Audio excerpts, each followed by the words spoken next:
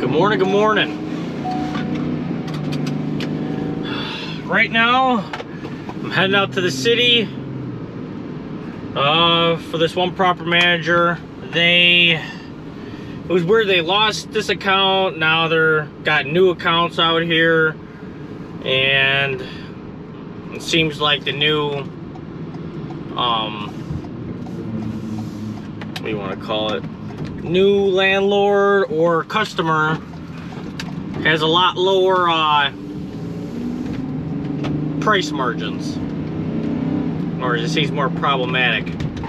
Yeah, this lady's telling me that first she says when you turn on the lights it blows a fuse, and I'm like, what light is it? One light or a couple lights? And then she's like, anytime when you plug something in. So this is why I purposely ask questions. Stories change really fast. And she said last time they were out, they changed something.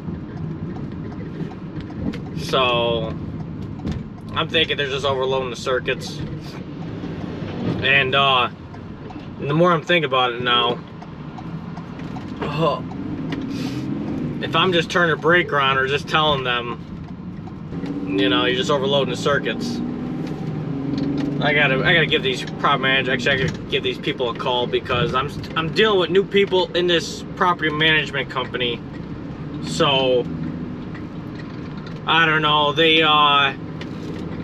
if it's like a minimum service call, they usually act like it's the end of the world for like $100. But right now I have an hour drive, so it's an hour there, hour back. Then I gotta diagnose. I gotta make sure there's an NTE of like $187, and I don't know if that's even worth it. So I'm gonna call these people back up, and if they're saying I'm just turning a breaker on, they're gonna give me $100 or it's overloaded, I'm just gonna turn the job down. It's not worth it. And now I'm just realizing this now. I lied. So the NTE on this one is $262. That's all that means is what I'm allowed to fix for $262, and after that I need to get approval. And I just called them, and I can't get a hold of them. I'm sure they can make a call back. I'll get you guys some shots.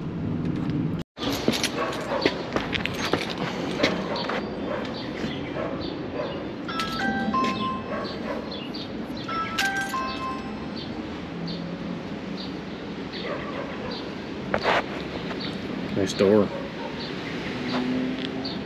You come in.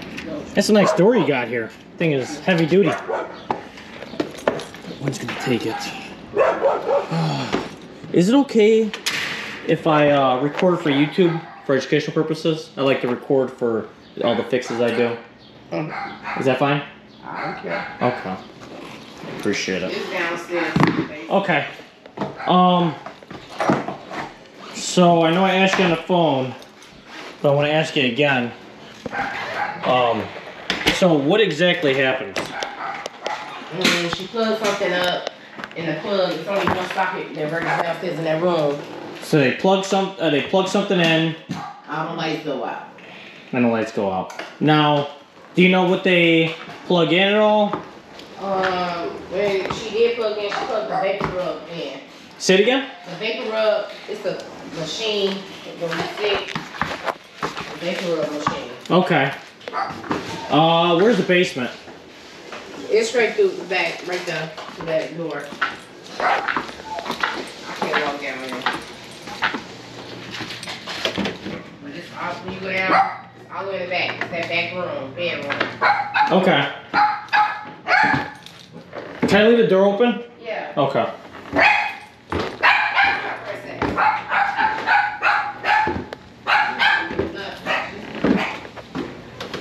I guess I should have turned the lights on. I can't see. Where am I going?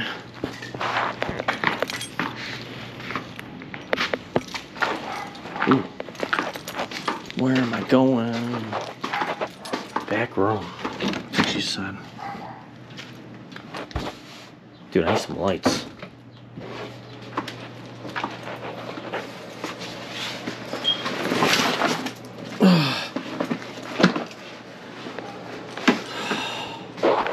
What the crap?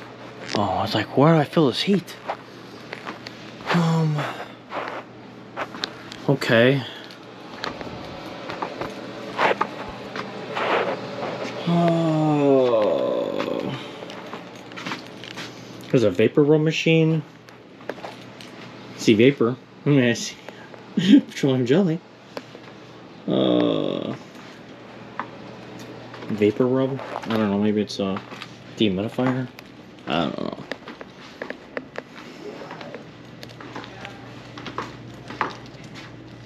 Now I gotta find the panel.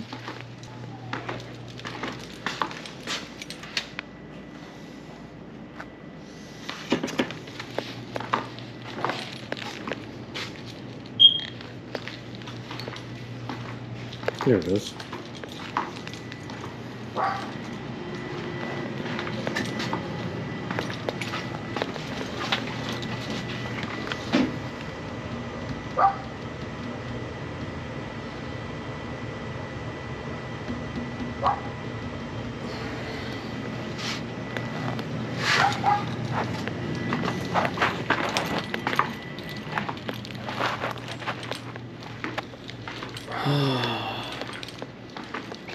Oh, that's probably it right there.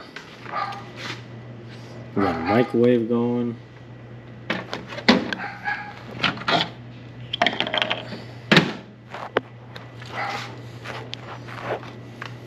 Guess they mean this. Is there any lights in here?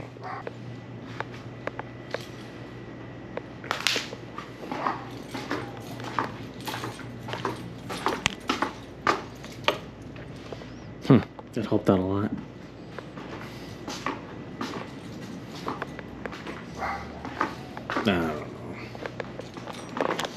I don't know.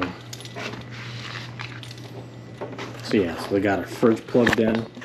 Fridge, microwave, and all this. Of course.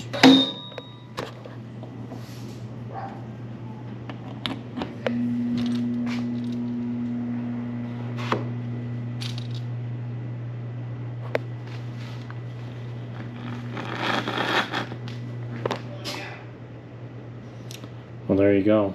Because it's...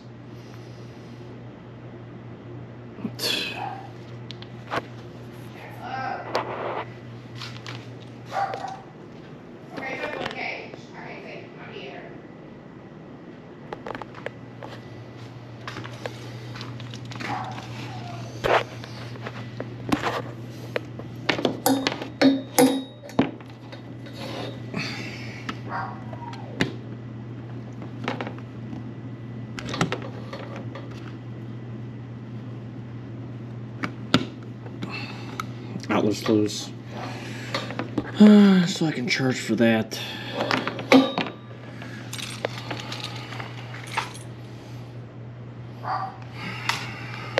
Fix that for them. Loose outlet.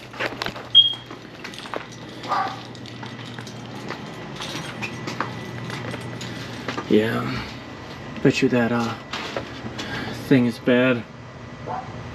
And something tripped and I don't see it. I think that's the one all the way on top on the left. Sometimes I don't go back all the way. It went back a little bit.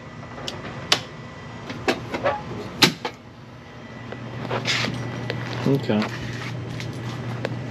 Now I got power there.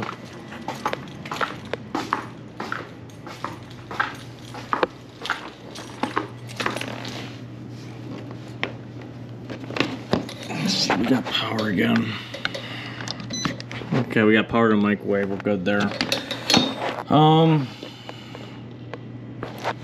don't know if this is just overloading the circuit or if this is actually bad or the filling's bad. I want to plug it into something else.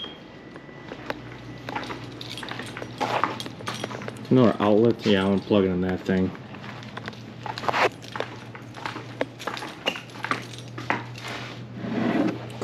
full of water too.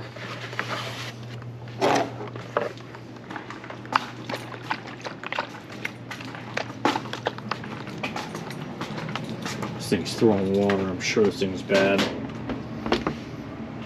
I'm sure of it.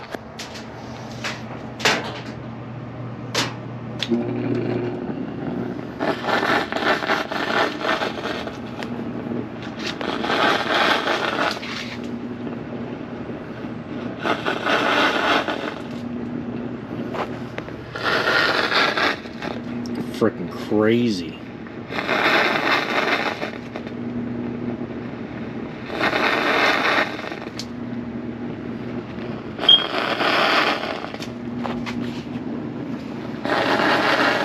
There's no way.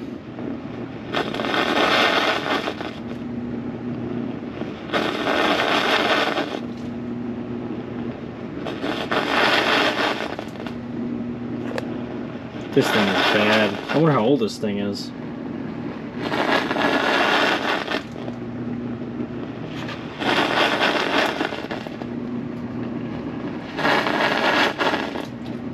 Oh my god. Oh yeah, this cord's is warm. Holy crap, unplug this. Ah!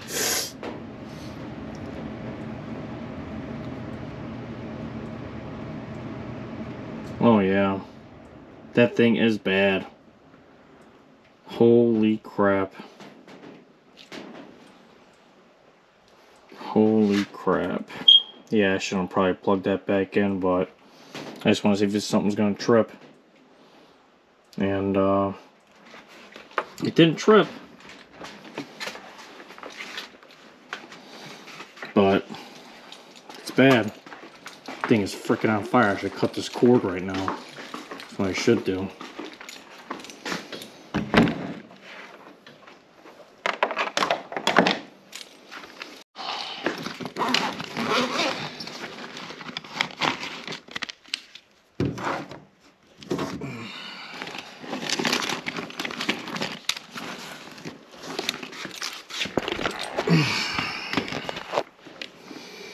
Let's see.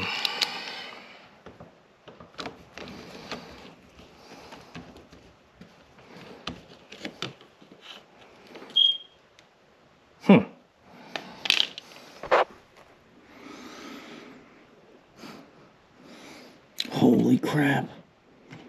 Yeehaw. The screw's broken.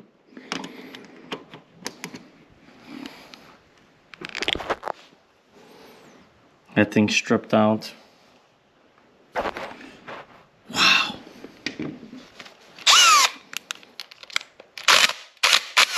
Oh, there we go. Nope.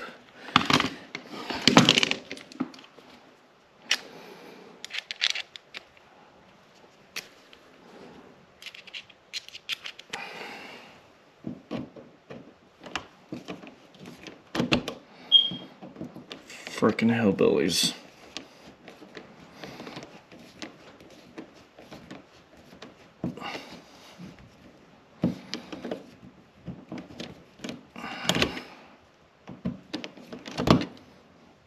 Wow.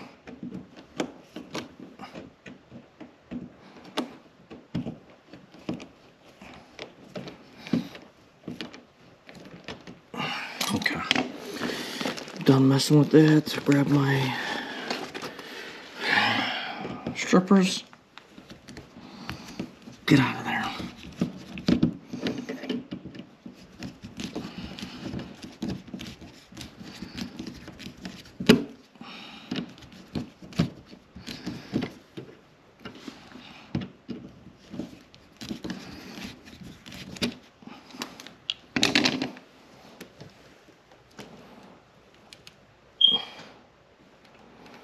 I don't know if I want to pull this out. Oh man. Oh man. Yeah, I wanted to change the outlet out. But the last guys weren't so nice. And if I take this out, I don't think I'm going to get another one in there.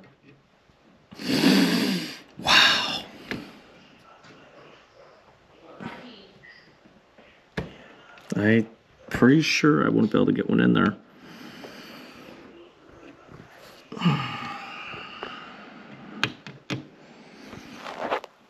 Man, this is the first time I've ever seen something wired so tight. You see that? Right now you got Greenfield. They fed it way too far in.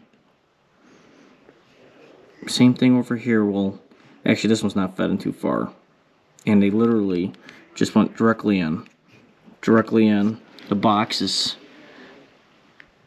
super small. Just turn the power off too. Should be messing with this live.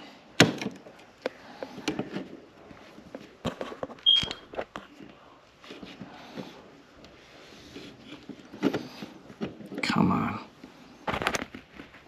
Man, they jammed that. Jammed it in. No fear. We got baby channel locks. Once I can. There we go.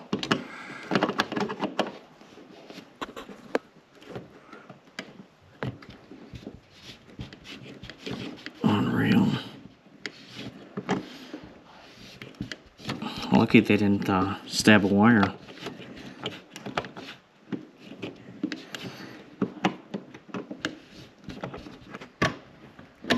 Lock nuts loose. And then hammer that down. Okay.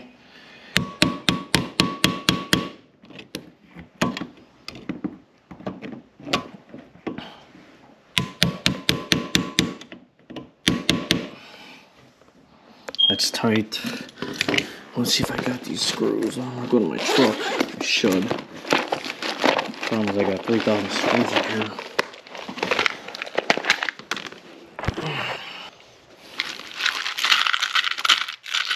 And here's the other one. Should be it. Should. Okay. So now what I'm going to do is I'm going to cut these down.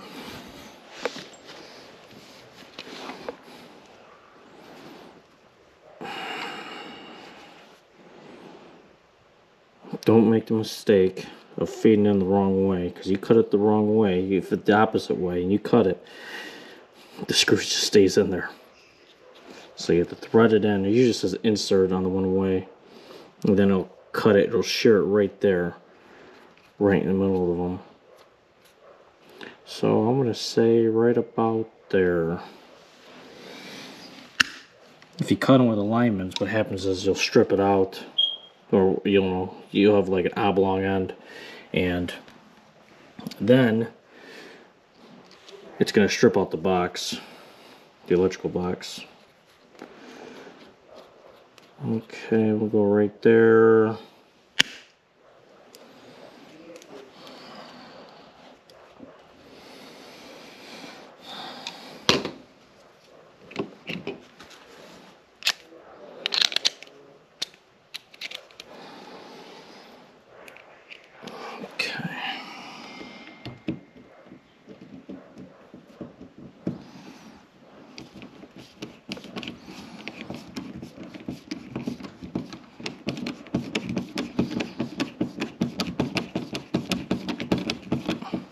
We're going nice and tight.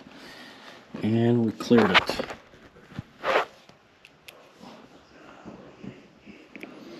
Should probably do it evenly. Because I just screwed myself.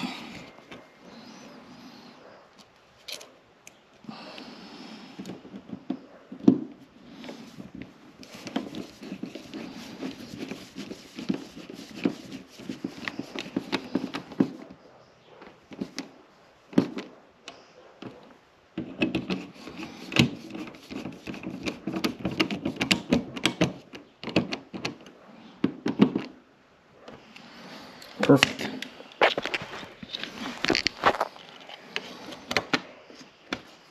Look how cockeyed that is. Pfft. Looks like it's on a 45 almost. Yeah, the box is on a 45.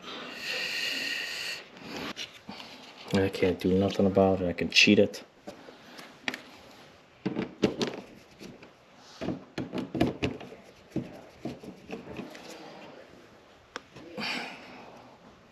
best I can get it.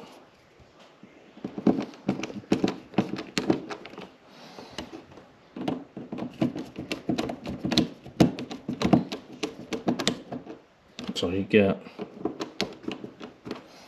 I think that screw's sticking out too far too. Nope.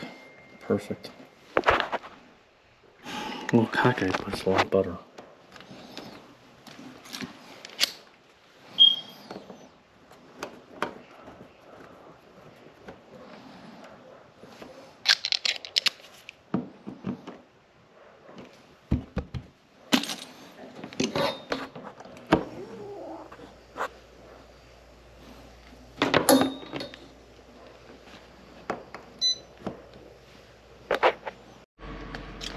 So I had a bad feeling.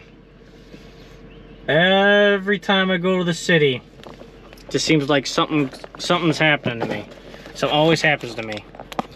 It's the third time something happened to me. And I don't go out there that often. I'll go out there for one property manager. First time somebody hit me, my other truck, hit my basket, and drove off. Second time, a semi crushed my basket and hit my tail light. And now I drive out to the city, and now a rock hit my window and cracked my windshield. So I just kind of like kept my mouth shut in the beginning. You know, I was running a bunch of problems, you know, obviously, I just told you, but it was good money. Now it's not really good money anymore. You heard me complaining earlier. So I can't really justify going out there. So, you know, I think the third time's a charm. And I gotta cut my losses. I don't even know how much this windshield's gonna cost. It's a Ford F-250 Transit, brand new truck. You know, it's really not a big deal. You know, it's a cost of doing business, so it's expected. But every time I go to the city, something happens like this, and I thought it was just my bad luck, but I think he's sending me a sign saying he doesn't want me going out there, which I think he's right, because I can get ripped off, get my truck broken into. It's not even worth it. Big loss on that job today. Wrap it up.